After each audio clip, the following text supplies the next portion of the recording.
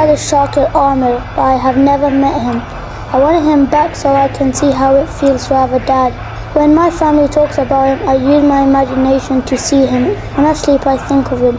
When I eat and drink, I think of him. It is very hard to be patient and to bring a smile on our faces. Please, brothers and sisters, for 10 years is a long time. Sign the petition for my dad's release, for he has been unjustly held. My dad has been kept and tortured severely in the prison of Guantanamo Bay for 10 years. He has been cleared for release. There were no charges against him. My father has been in prison for 10 years. He's tortured all this time.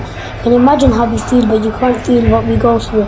Each time they tell us he's coming back, but they lie and they don't let him come home. I have lost my trust in them, but I trust Allah.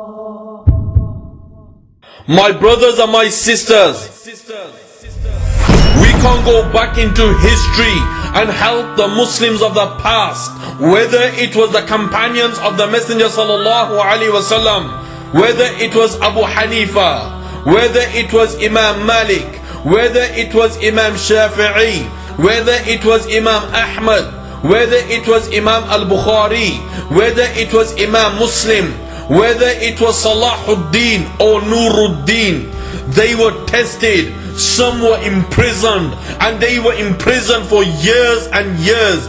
Today, your actions and my actions are saying that we don't care about the Muslims around the world. Why?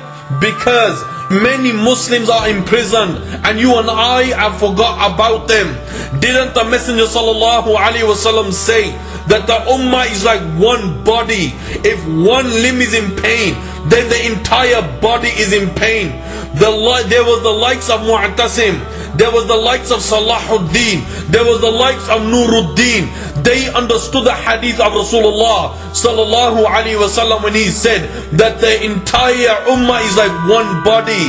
If one limb is in pain, then the entire body is in pain.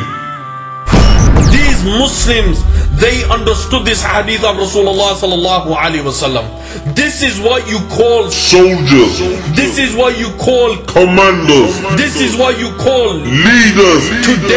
Today your brother and my brother Aamer for the past 10 years is in Guantanamo Bay, treated like an animal, chained up, dressed all in orange, treated worse than an animal, my brothers. And you and I sit at home doing nothing. He's someone's father, someone's child, someone's brother, someone's husband. My brothers for 10 years banged up, cleared for release in 2007. 4 children. He hasn't even seen the youngest one. In 2002 he was thrown in this prison, and the Muslims for 10 years forgot about him. Tell me, what do you think his wife is going through? Tell me, what do you think his kids are going through?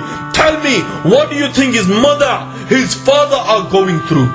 His 12 years old daughter could write to the president and say release her father, and you and I can't even sign a petition that will only take 2 minutes. Or Muslims, we need 100,000 signatures. Never mind 100,000, let's make it 200,000. Love for your brother what you love for yourself. My brothers and my sisters, let's help this brother and sign the petition. Do it for Allah's sake, because it could be possible, the one signature that you make, it could be possible Allah the Almighty will overlook your bad deeds and give you Jannah. There is no reason for my father to be in prison. There have never been any charges made against him, and he is innocent. My father has suffered for 8 years in prison for no reason.